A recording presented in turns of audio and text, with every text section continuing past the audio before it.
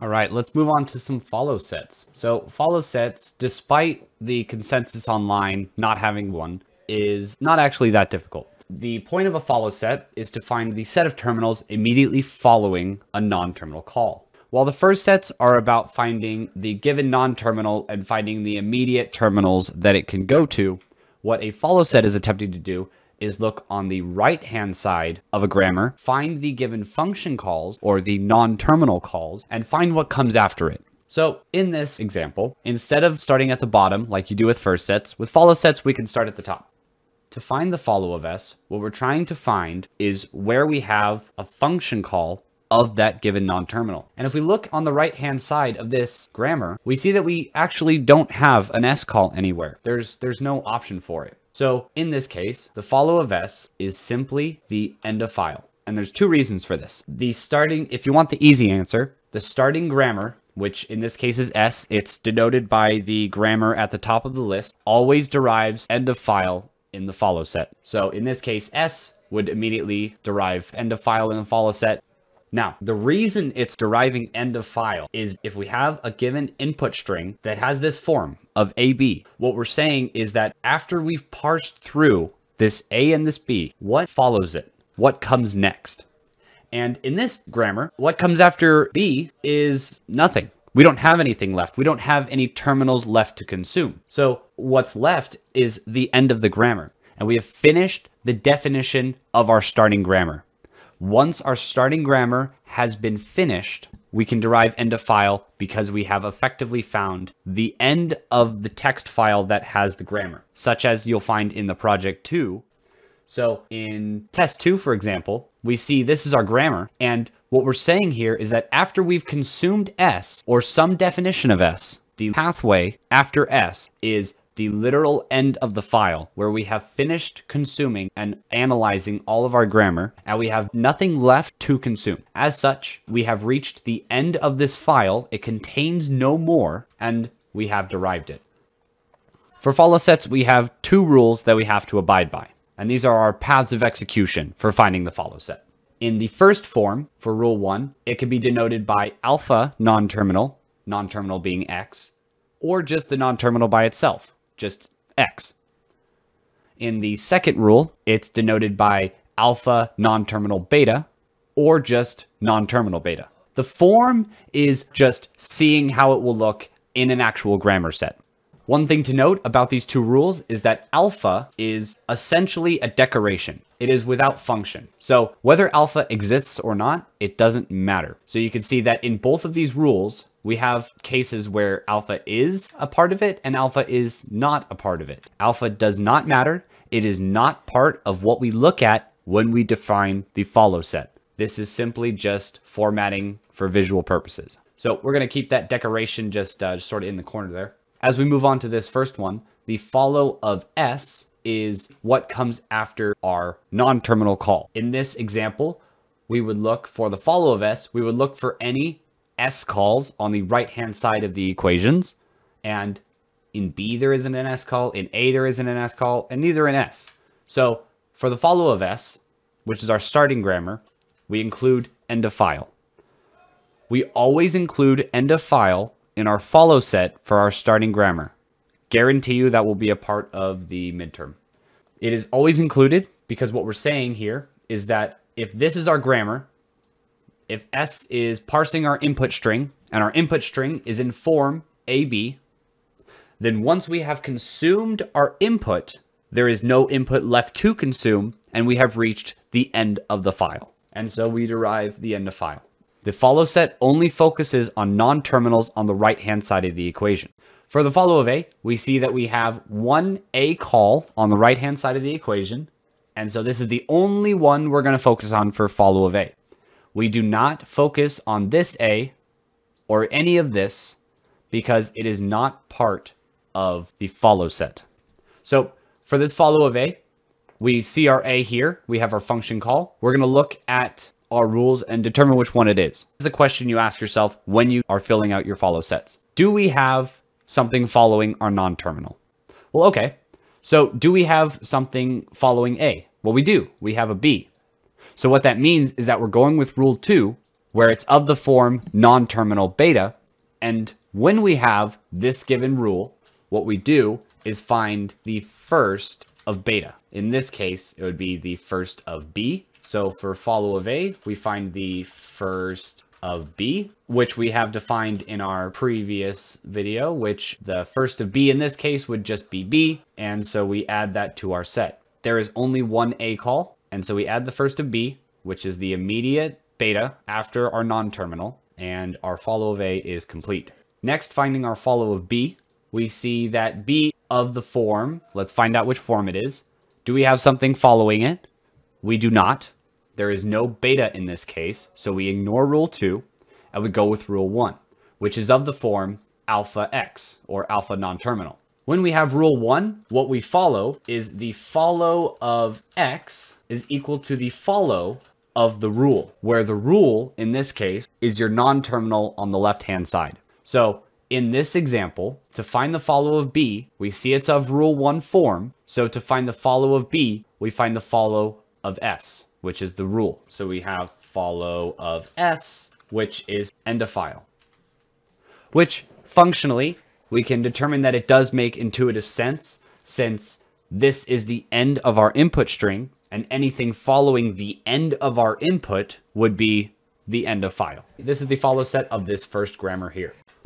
For this equation, which once again is the one found in Adam Dupe's lectures, we're going to find the follow sets. So to start, let's find the follow of S. And to do so, we look at the right-hand side of our equation and we try and find if we have any S call. We do not. And because it's our starting terminal, we simply have the end of file as our follow set. One important thing to note, epsilons cannot be in follow sets, and end of file cannot be in first sets. Doesn't matter what's going on, it can never be the case. And in terms of formatting, epsilon should always be at the end of your first set if it's included, and the same thing for follow sets, end of file should always be at the end of your set, assuming that it's part of the set already. That's simply formatting. So if we had a case like this where we had end of file and then let's say A, this would be bad formatting because our end of file should be at the end. So to find the follow of A, then we look at all of our A definitions on our right-hand side. So we have to begin right here. To find the follow of A, we look and see if we have a beta, which we do. So we follow this rule. The follow of X is the first of beta. So to find the first of this beta, we have the first of B,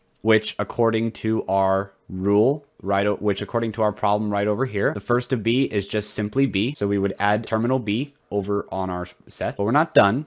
We're not quite yet because follow of A has multiple definitions. So we move on to our other A, which is of the form alpha non-terminal. So we would go with rule 1, which to find the follow of A, we would find the follow of A. Now, because that's a recursive call to itself, we do not include it because we cannot escape the recursive call. We do not have a base case in that situation. So our follow of A would simply be the set B, and we're finished. Moving on to our follow of B, we have one B call in our grammar here, and we do have a beta. So we're going to find with rule 2, the first of C. So we have the first of C, which if we start to build our set up in our first set, our first of C is C and epsilon. But we remember with our rule that when finding the first of a non-terminal, we return the set of the non-terminal minus epsilon. So in this case, where we're finding the first of C, we would only return C. So we have C added to our list. We go back to B up here.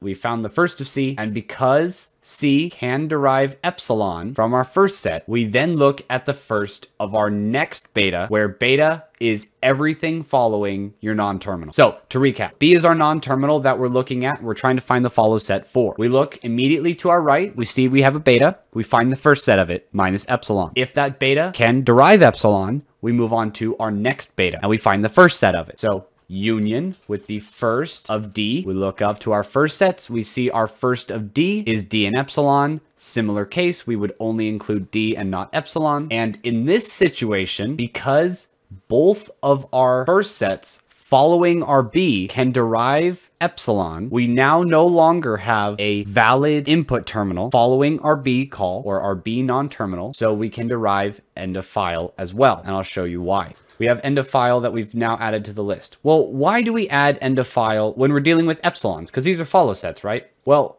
when we're dealing with follow sets and we have all of our beta or everything to the right of the non-terminal derive epsilon, it's essentially like saying that you just have the empty string next to our B. And if we only have the empty string following it, we can essentially ignore that they exist and look at our new definition. We've now temporarily ignoring that the C and the D exist and are looking at our new definition. We're still trying to find the follow of B with our new form where we have alpha non-terminal. Because we have alpha non-terminal, we try and to find the follow of X, we find the follow of rule. So in this case, to find the follow of B, we would find the follow of S. And the follow of S is end of file, which is how end of file is derived. So follow of B is now complete. We'll add those back in and we'll continue on. Finding the follow of C, we have 3 definitions here. So finding the first one, we see our form, we have a beta. Follow of C is the first of D. Add it to our set. We know our first of D is D and epsilon. We return the D, not epsilon. Because D in this case is the end of our beta, we face a similar situation when we were doing the follow of B, where all of our beta turned to epsilon. If your entire beta turns to epsilon, you do rule 1 on your follow set. So on this case, where we're doing the follow of C, we would ignore that the D is there because D can derive epsilon, and to find the follow of C, we find the follow of S. So we for the first of D, union with the follow of S, which in turn is just end of file. And we are now complete with our top C definition. Moving on to our next C definition, it's the exact same situation where we would union it with the first of D, because what's following our C in our non-terminal beta form is the first set of D. We already have that in our situation. You could add it for emphasis, but I find it unnecessary. But for completion's sake, I will add it. So we have the union with the first of D, which is exactly the same thing. And in this case, because this is the end of our beta and our beta can completely derive epsilon, we would return end of file as well. Now, end of file is already in our set, as is the first of D, so our set does not change. With our final non-terminal C, our form would be alpha non-terminal, and to find the follow of C, we would find the follow of C. A recursive call to itself, so it's not included. Specifically, if we have a non-terminal that has a recursive call to itself, it is not necessary, unless it's a first step. If you have a situation where to find the follow of C, you have to find the follow of C, you do not add it as a contributor to your set, and as such, our set would be complete. Moving on to the follow of D, we have 3 D calls. In this first one, follow of D, we see it's of form alpha non-terminal, so follow of D is the follow of S, and we would union that with the second one, where we have the same exact rule. So follow of D would be follow of A, which if we begin to build our set, we have end of file from the follow of S. For the follow of A, we have the first of B, which is B. For the last D call, to find the follow of D, we see it's of rule 1. Follow of D is the follow of D. It's a recursive call to itself, and as such, we do not include it. So our final follow sets would be as such. For this final example, we have a bit more complexity, and I've provided the first sets below for reference. To find the follow of S, we look for any S calls. In this example, we have 1 S call. We actually do have a recursive call for our given start terminal. So we're going to look at the format. We have a beta, which is any character following our non-terminal. So to find the follow of S, we would have the first of A, which we have below, which is A, B, and E. None of those are epsilon, so we can return them all. A, B, E. So we've derived A, B, and E from the first of A, and we do need to include one more character because it's our starting grammar. We include the end of file symbol. Moving to the follow of A, we have 2 A calls in this grammar. Starting with the first one, we would have an AD, D being our beta. So we would find the first of D, which is simple terminal D. We have the first of D. D cannot derive epsilon, so we do not go further with this definition. We move to our second A call, and we find that it's of form alpha non-terminal. So to find the follow of A, we find the follow of B. So I'm going to union the first of D with the follow of B, which we do not have currently, so we will recurse back. Finding the follow of B, we have 1, 2, 3 calls for B in this grammar. So starting with the first one, follow of B, we have a beta, so we would find the first of C, which starting to build our set. The first of C is A and B. Seeing that C cannot derive epsilon because B cannot derive epsilon, B is not epsilon, and this call over here has a terminal, which cannot derive epsilon. So C cannot derive epsilon. As such, this B is now complete. We do not need to look further. In this B call, we see that our format is of alpha non-terminal. So to find the follow of B, we need to find the follow of A, which we already have done. So we're going to union that with the follow of A, which up here is just a single D. So we will add D to our set. And for the final B call, we have it of form non-terminal beta. This time beta is a little different. It is a terminal. So we simply union that with the first of the terminal, which is the terminal A, which we already have in our set. So the follow of B is now complete. Now, you may have noticed that I said we'd recurse back to follow of A because we needed to find the follow of B.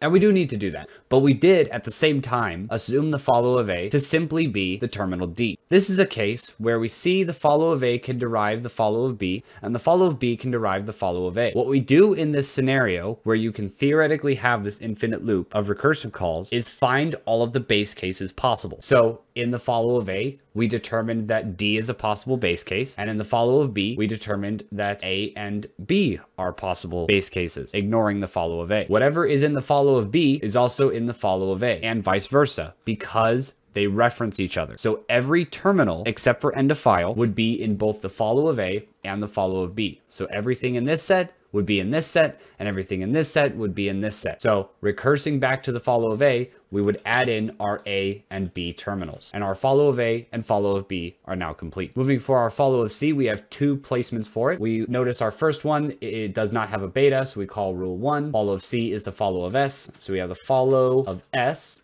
which we return the set minus end of file for the follow set. So A, B, and E. And in this definition, we've returned everything in the set of the follow of S, which is A, B, and E, minus the end of file. However, because this is our starting grammar, and we take a second look at this, our starting grammar can be defined in form ADBC, meaning that if we're looking for the next terminal is after this non-terminal, we're looking at the end of our input. If we're looking at the end of our input, we're looking at the end of file. So in this case, where you have the follow of your original set, your starting grammar, you include the end of file as well. Now, if I were calling, for example, the follow of A, and if A had end of file in it, for example, this follow of A call would not bring end of file into the follow of B unless we were able to fully derive all non-terminals into epsilon. So the follow of C has been defined as the follow of S, which has these terminals in it. Moving to our next definition of C, we have a beta. So we would find the first of B. So union with the first of B, which our first of B simply has A, B, and epsilon. We would bring A and B over. A and B are already in our set, so we ignore it. Because B can derive epsilon, this would also be a situation in which the follow of C is of form rule 1, where if we ignore our B, because B has now in this situation turned to epsilon, we simply have a non-terminal. So to find the follow of C, we would need to include the follow of A. So I'll add that B back, and we would union this with the follow of A running out of space here. And the follow of A is A, B, and D. So we would add D to our set. And